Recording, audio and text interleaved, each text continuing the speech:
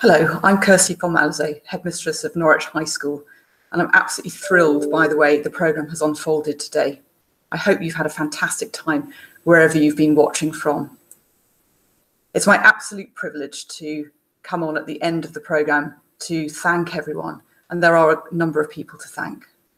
First of all, I'd like to thank Cheryl Giovannoni from the GDST for helping us, supporting us set this programme up. I'd like to thank all the schools who've taken part as well for making it possible for their pupils around the country to take part today. I'd like to thank the families joining in. Perhaps the families have been helping purchase ingredients and helping with the prune leaf element of the optional breakfast this morning. I hope if you were taking part in that, it tasted very good. It would be remiss of me, of course, not to thank Richard Nobes, my Director of Marketing and Comms at Norwich High School.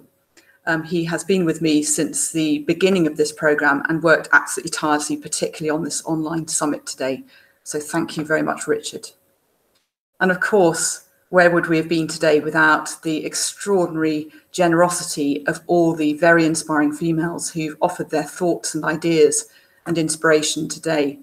It's been so heartening to see how ready people have been to come forward and support young people through this online programme, young people who, most of whom have not been in school, of course, and many of whom may have been facing very difficult circumstances in their own lives.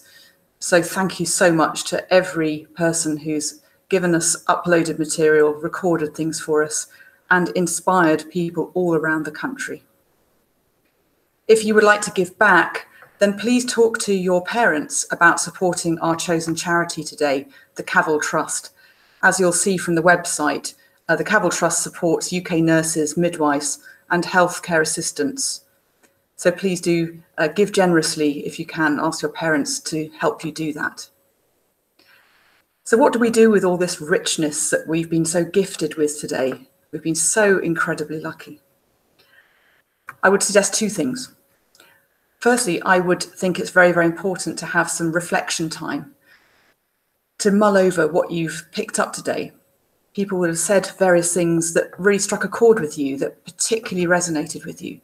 Make sure that you've written those things down and allow time to go back to them, perhaps tomorrow, perhaps in a month's time, perhaps even in a year's time. It's really worth recording those somewhere that you're going to go back and look at these things.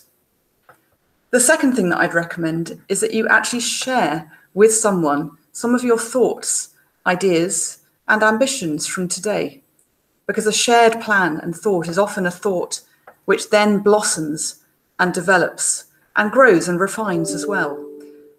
Other people can really help us with our ideas, and that's one of the purposes of today. Our summits always bring people together, they connect people.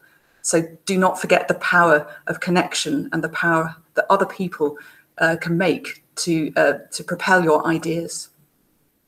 Yewande at the very beginning of the day talked about this very theme. She said, we're all connected, irrespective of our different backgrounds.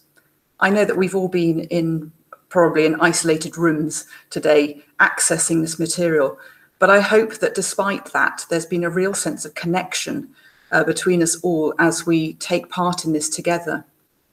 Yewande also spoke about having a clear purpose. Our purpose today has been to help you find that purpose. And Yewande also talks about using that purpose to improve the lives of many. That for me is something I will always be reflecting on. So I hope you've enjoyed this inspiring day, our first online summit. I wish you all, wherever you are watching this, the very best of days ahead.